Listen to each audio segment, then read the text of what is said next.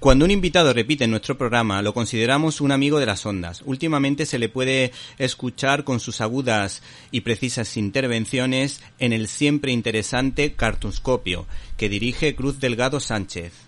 Nos hace mucha ilusión saludar a Alphonse Moliné, autor del libro Cuando Daredevil se llamaba Defensor de Diábolo Ediciones. Buenas tardes. Buenas tardes. En primer lugar, nos ha llamado la atención el libro que has escrito porque nos hablas de los orígenes de Vértice y de cómo esta editorial introdujo en España, pues sobre todo, a la compañía Marvel. Y nos gustaría saber fundamentalmente cuáles son las luces y sombras de esta editorial. Bueno, la verdad es que aunque hay abundante bibliografía en castellano sobre Marvel, en cambio no había todavía ningún libro que explicase la historia de la editorial que trajo a estos superhéroes a España. Lo cierto es que, a pesar de que Vértice tiene ese mérito de haber traído a Spider-Man, los Cuatro Fantásticos, compañía, al público español, pues también no es menos cierto que lo hizo a través de unas ediciones muy chapuceras en que mutilaban las páginas originales publicándolas en un formato de bolsillo que obligaba a retocar fuertemente las viñetas. O sea, recortarlas, a ampliarlas cuando faltaba espacio, incluso invertir el orden, o hasta las traducciones que eran de un nivel bastante regular. Pues a pesar de todos esos defectos, los superhéroes Marvel conocieron un gran éxito entre el público español, gracias especialmente a que constituyen una innovación en el campo del cómic en general, ya que su creador, Stan Lee, había logrado crear un concepto de superhéroe a pesar suyo, que era superhéroes que a pesar de que tuvieran grandes poderes, pues tenían los mismos problemas que cualquier ser humano, y esto los hacía más atractivos y más identificables al lector. A mí particularmente me ha llamado la atención el tema de las traducciones. Unos chistes como muy españoles, muy del jabato, muy de por ejemplo, el guerrero del antifaz o el coyote. No sé qué opinas tú. Sí, esto es cosa de los traductores que tuvo Vértice, primero Fernando Sesen y luego, cuando falleció Salvador Dulcet, hasta el final de la empresa.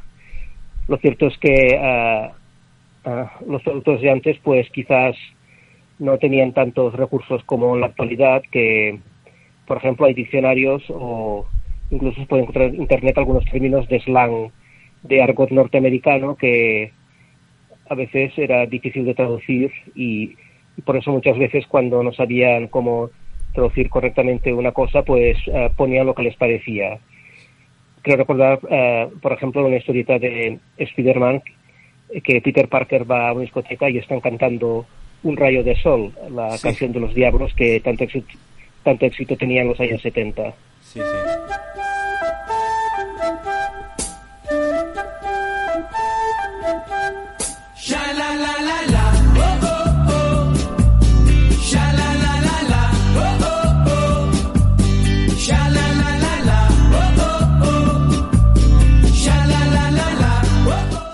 Bueno, pues mientras nuestro oyente escuchan Un rayo de sol, pasamos a la siguiente pregunta. Si te parece, empezamos o continuamos más bien por el título. Porque a mí, cuando yo era pequeño, los Reyes me trajeron a Daredevil y uno de mis primos, que era unos años mayor que yo, decía, ostras, si este es tan Defensor. Y claro, yo eso nunca lo había escuchado y me llamó la atención que lo mencionase de un modo distinto al que yo lo conocía. ¿Por qué has escogido este título? Bueno, quizá es que el título de Daredevil era un poco difícil de traducir fielmente, porque Daredevil es una palabra que en inglés significa atrevido o temerario, pero además contiene la palabra devil, o sea, diablo en inglés, en el nombre. O sea que quizás sería un poco complejo traducirla como el diablo atrevido o algo así. Por eso el traductor Fernando Sesen decidió rebautizar al personaje como Dan Defensor, sirviéndose de las 2 Ds que el personaje llevaba en su uniforme.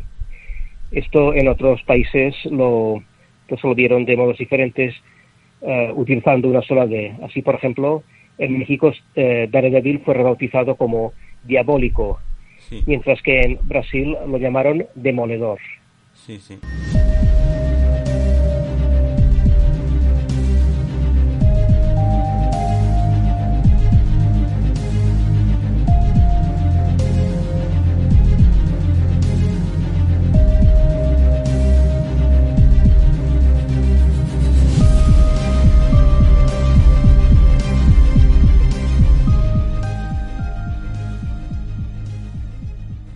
Bueno, no sé si tú has leído los cómics de Daredevil. Yo la verdad que soy un admirador de la etapa de Frank Miller, sobre todo la segunda etapa, la de Born Again, porque refleja sobre todo una estética y una iconografía católica, y la verdad que creo que está muy bien reflejado, muy bien contado lo que podría ser un superhéroe con estas características. No sé si tú nos puedes decir algo, porque yo creo que empezó vistiendo de amarillo y luego ya cambió el traje y ya se puso en rojo, porque Marvel habitualmente, o por lo menos al principio, tuvo algunos problemas con el tema del color, al igual que pasaba con Hulk.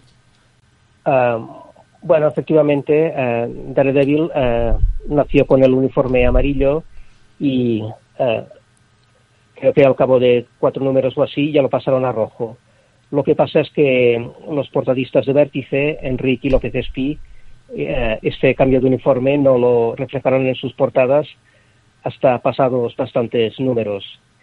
Creo que, por ejemplo, el uniforme rojo de Defensor no se dio hasta el número 20 o así de la colección original del volumen 1. Creo que esto era debido a que los portadistas, la propia editorial Vértice, no les facilitaba mucho material para que estos pudieran realizar sus propias cubiertas. Sí, sí. O sea, nunca les proporcionaban copias de los comic books originales americanos. Sí, sí. Parece ser que solamente, bueno, esto me lo contó López Espí, que le hizo una entrevista, Sí. que solamente les pasaban una fotocopia de la portada y tal vez de la página de inicio, la splash page. Sí. Pero esto era en blanco y negro y claro, los portadistas no podían saber que el personaje había cambiado el color de su uniforme de amarillo a rojo. Sí, sí. O sea que entiendo que algunas de las portadas que aparecen aquí están hechas por dibujantes españoles. No sé qué te parecen a ti esas portadas, si te parece que llegan al nivel de los autores americanos o son inferiores. Hombre, la verdad es que varias de las portadas están muy bien elaboradas. Considero que López Espí y los demás portadistas hicieron un muy buen trabajo. Lo que pasa es que de acuerdo que en la etapa en que Vértice publicaba en formato de bolsillo, pues hacía unas composiciones muy imaginativas, pero esto empezó a decaer un poco cuando se pasó al formato grande, porque entonces las portadas, aunque seguían siendo dibujadas aquí, básicamente solo eran poco más que un calco de las portadas de los comic books originales. Sí, sí. Y a veces piensas, ¿y por qué no poner ya directamente las portadas originales? Por otra parte, mi padre llegó tarde a Marvel, pero siempre me habló de que él pudo llegar a leer cómics tanto de Batman como de Superman. ¿Tú nos podrías explicar por qué Batman y Superman se dieron de lado o por qué durante un tiempo se dejaron de editar estos superhéroes que también tienen un enorme nivel, aunque sean de la compañía rival, DC? Bueno, Batman y Superman habían sido distribuidos en el mercado español por la editorial mexicana Novaro, cuyos cómics, que respetaban el mismo formato del comic book americano a color, eran aquí difundidos en nuestros kioscos. Pero en 1964 hubo una orden gubernamental del Ministerio de Información y Turismo franquista de entonces, sí, que prohibía la difusión en España de estos personajes, por razones de censura, porque algún censor de turno se le había ido la olla y decía que estos personajes, el niño los podía confundir con los ángeles, nuestros celestiales, porque también volaban y tenían superpoderes. Hombre, es curioso, pero que precisamente los valores que defienden Batman y Superman de alguna manera, aunque sea indirectamente, podían coincidir un poco con lo que precisamente se comentaba. En parte, aunque parece ser que otra razón secundaria, porque las ediciones mexicanas de esos personajes fueron vetadas, era porque los editores españoles veían en ellos una...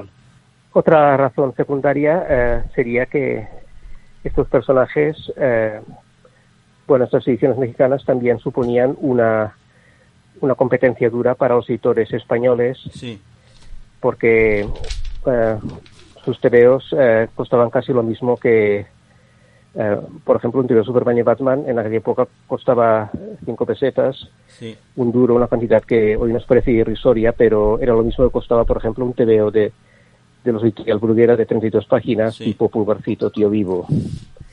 Y eso, claro, los editores españoles lo consideraban una competencia desleal. De todas maneras, el veto Superman y Batman terminó en 1961 y esos personajes por fin pudieron volver a los kioscos españoles. Este libro recoge algunos personajes muy curiosos. Vamos a hablar de un 2 o 3 si le parece bien. A mí el que más me ha encantado el que más me ha gustado ha sido el de Zarpa, creado por Jesús Blasco, autor de Cuto y de la obra maestra Los guerrilleros, que para mí son dos auténticas maravillas de las que tuve oportunidad de hablar en la editorial ECC. ¿Qué nos puede decir del personaje de Zarpa, que además tiene aquí una ilustración fabulosa? Efectivamente, durante los años 60, Jesús Blasco y otros dibujantes españoles eran muy cotizados y valorados en el mercado inglés, y por lo que las publicaciones juveniles del mercado británico de esa época pues sufrieron una invasión de talento español. Y el propio Jesús Blasco, su creación más famosa para ese mercado es Zarpa de Acero, o The Steel Claw en inglés, que creó en 1962. Y en España nos llegó 2 años después de la mano de Editorial Vértice, que precisamente inició su edición de cómics con esta colección. Aunque lamentablemente con los retoques habituales en estas ediciones de bolsillo. Justamente Zarpa de Acero no hemos podido tener una edición digna en España de esta serie hasta que hace unos años Planeta reeditó la serie completa en 5 tomos. Luego hay otro personaje que me ha encantado, que es Tenac, que desde luego tiene muy buena pinta y que es de alguna manera o denominas como hispano-francés. Es una especie de Laurent Jalabert, que era o de Ocaña, que tenían origen francés o tenían una parte francesa de su vida y otra parte muy española. ¿Qué nos puede decir de este personaje? Bueno, efectivamente, Tenax es un personaje creado en Francia, pero realizado por guionistas y dibujantes españoles directamente para el editor francés Imperia. Y bueno, es un intento por imitar los superhéroes norteamericanos con características muy similares, o sea, una doble vida, superpoderes, uniforme, etcétera. A pesar de que no llega al nivel de las creaciones de Marvel o DC, pues por lo menos era un trabajo bastante correcto, que a pesar de que en España su duración fue más bien corta, en Francia logró mantenerse durante bastantes años. Por otra parte, dedica un apartado a grandes autores, y la verdad que para mí ha sido todo un descubrimiento que en este TVO, aunque en este ejemplar apareciese la figura de Tunet Vila, que es un nombre que no me resulta habitual, por eso lo he tenido que leer, y que me parece una auténtica joya, porque este hombre participó como secundario en Spaghetti Western, en unos cuantos de ellos, y la verdad que creo que lo hacía muy bien. Quiero recordar algunas de sus actuaciones.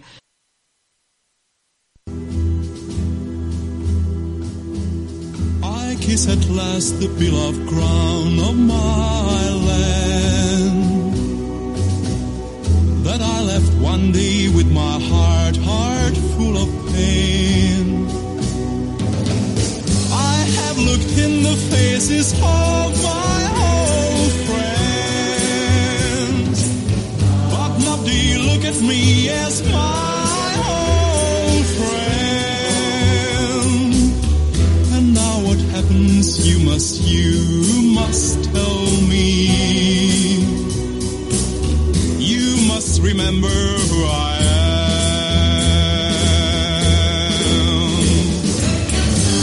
If you see a man with downcast eyes and ragged clothes walking through your village, don't shout him, but go at his side. I'm that man, and now I beg you, help me. I need you. I need you.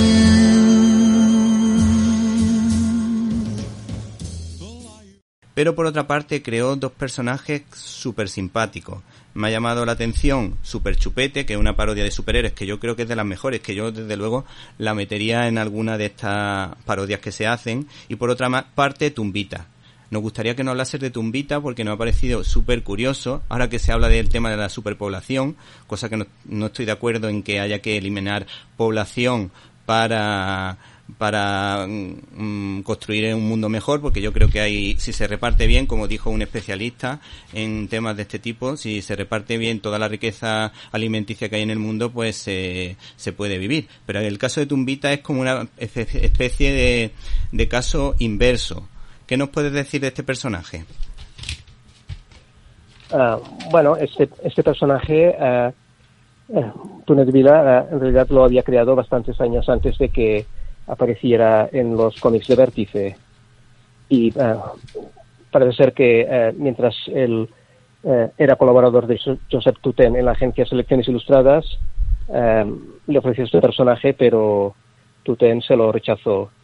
Y luego, pues Tumbita estuvo bastantes años olvidado en alguna carpeta, hasta que Fernando Sesen, el traductor de Vértice, le comentó a Túnez Vila que podía ofrecerlo a Vértice, y entonces Túnez Vila inició su colaboración con Vértice, tanto como rotulista como autor de historietas cómicas. Y es así como Tumbita, pues durante bastantes años fue un huésped habitual de los cómics Vértice. ¿Y qué es lo que hacía Tumbita? Si nos puedes decir o dar alguna pista. Bueno, era un esqueleto que protagonizaba historietas por lo general de media página, generalmente casi mudas. Bueno, alguna vez había diálogos.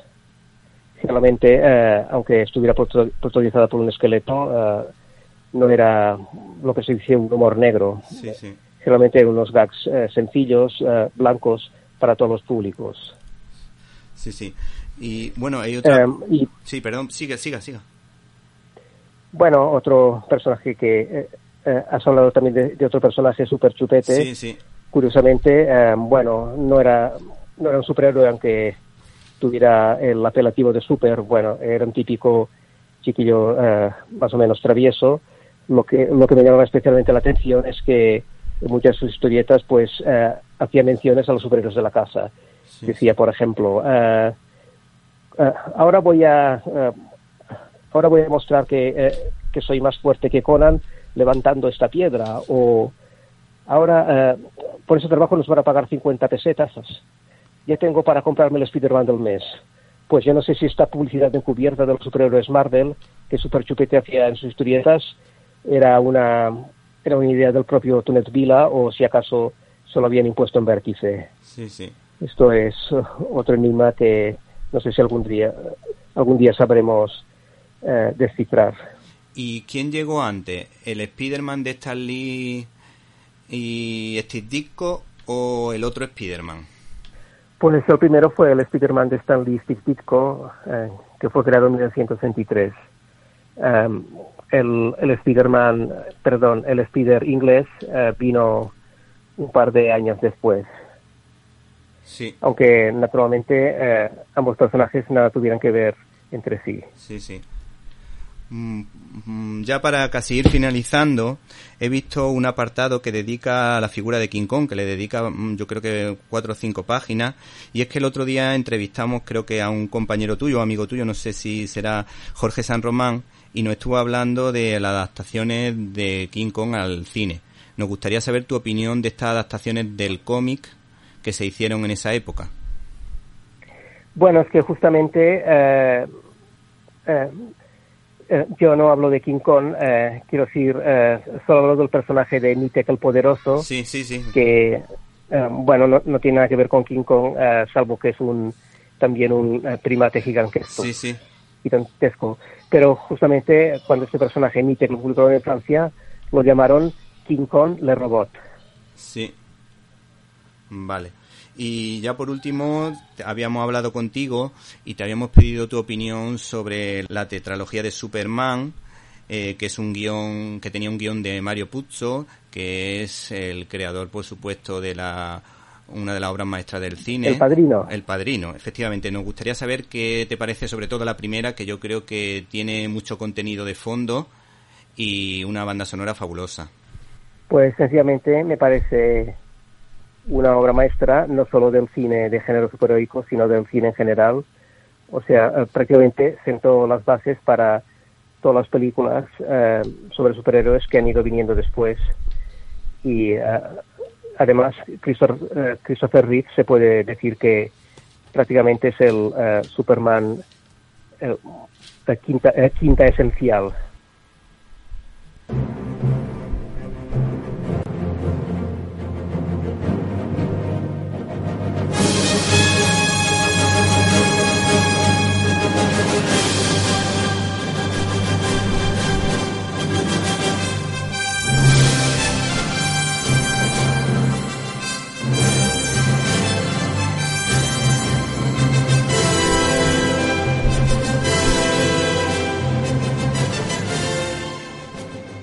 Finalmente, agradecemos la presencia de Alphonse Moliné, autor de una auténtica maravilla, Cuando Daredevil se llamaba Defensor, Historia de Ediciones Vértice, de Diábolo Ediciones. Muchas gracias. De nada, ha sido un placer hablar con vosotros.